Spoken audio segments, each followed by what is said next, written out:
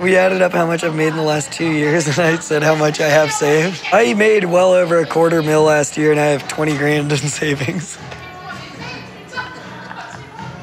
I've been essentially blowing it all.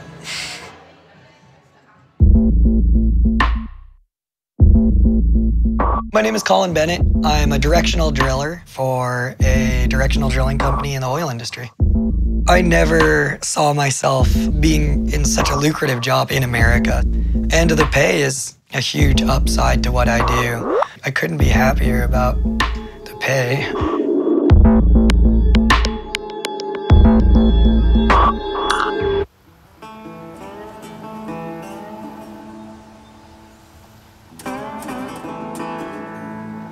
The hole that we end up drilling, let's say with a 3-mile lateral portion in the ground, the fracking is creating canals in each direction horizontally out from the lateral portion we drilled. They run casing or liner into that portion. What they do is they perforate that liner.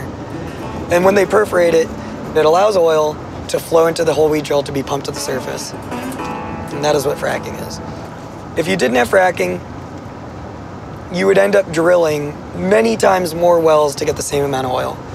What I understand fracking fluid to be, it's a sand essentially that is blown out in each direction that creates those canals.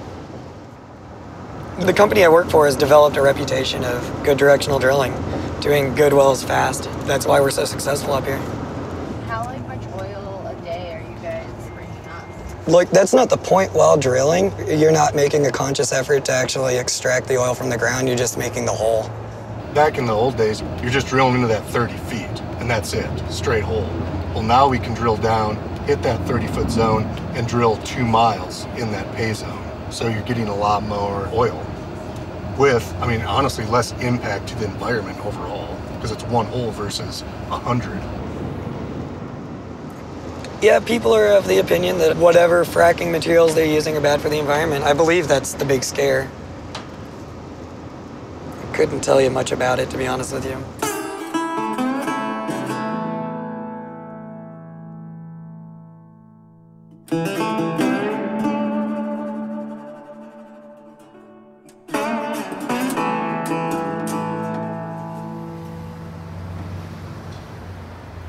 I grew up in Breckenridge, Colorado. My mother passed away when I was 16, and I moved with my father to Washington, who I didn't really know at the time.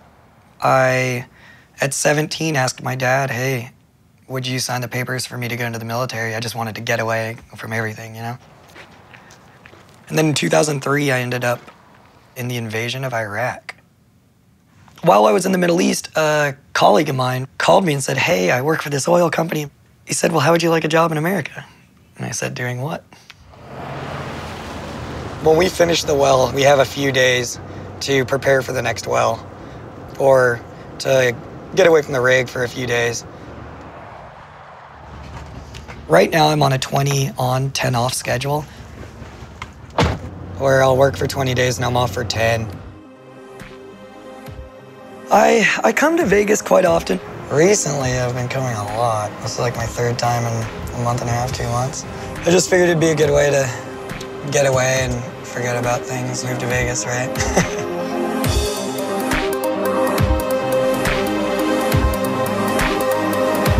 I don't think I've ever had a bad time in Vegas. Oh my God! You fucking did that shit, dude! What the fuck? Let's hit the stage! Make bitches, make money. The city never sleeps, and you can like completely maximize my limited amount of time off. Like if I'm only off for a couple days, I can definitely fit a lot into a couple days in Las Vegas.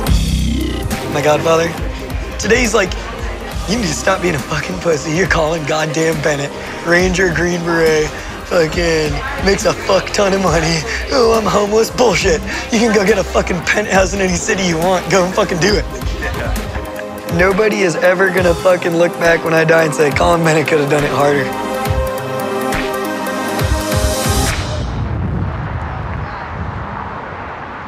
What day is it today? Today is the 15th. I go back to work the 18th, and I should be off the 8th. So. What holiday is it? Today's Father's Day. is Father's Day. I was stationed in Germany for 4 years.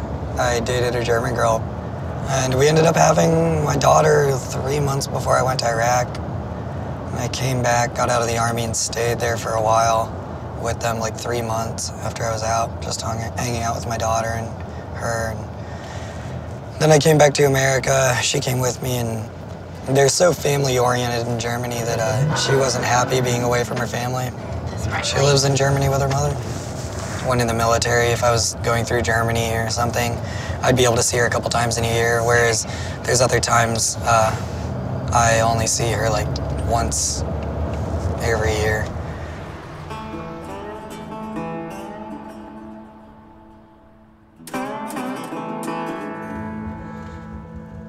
Fuck, like you don't know how much I'm dreading like sitting in an office by myself. Like I literally sit in an office by myself for 12 hours. And could you imagine doing that for 20 days with no contact with anyone? I'm not saying that I'm less happy with my job.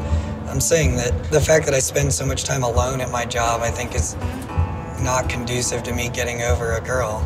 Honestly, like not to compare losing a girlfriend to my mom, but like I'm feeling some of the same things I felt there. How did she die? No, she killed herself. That's when I kind of went off the deep end, and that's how I ended up in the military. The guy we're meeting, Mark, he's the initial guy who trained me. He's a gambler. Jesse moved me from working with Mark because it wasn't the healthiest work environment, you could say. It's a 1, 2, 3, shoot. Fine. 1, 2, 3, shoot. It's over. God! 200. Hate you. There we go.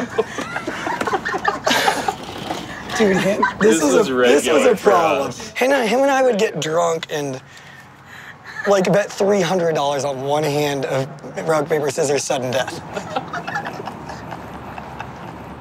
All the town is hotels and restaurants, and then oil shops, like for companies that work in the oil industry. Like pretty much anyone you meet at the bar is there for the same reason as you. I've shot the shit with dudes at the bar like, oh, what are you doing here? I work for this company. Well, where do you live? And it's never here. I mean, if they do, they move there for their job.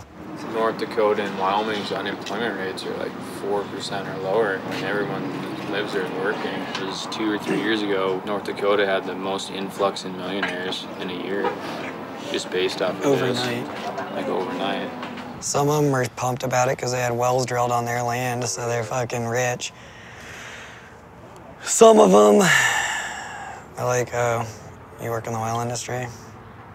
This town used to be a lot smaller, more quiet. I was just ordering food at the Cadillac in Sydney, and this dude's like, you work in oil, huh? And I was like, oh, yes, sir, you know. He's like, got 4 wells on my land. I ain't never working again. And I was like, good for you, motherfucker.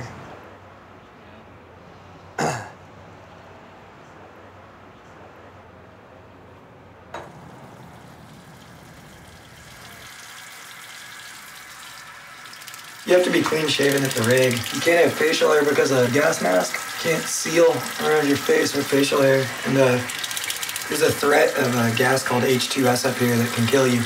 So I shave when I go back to work.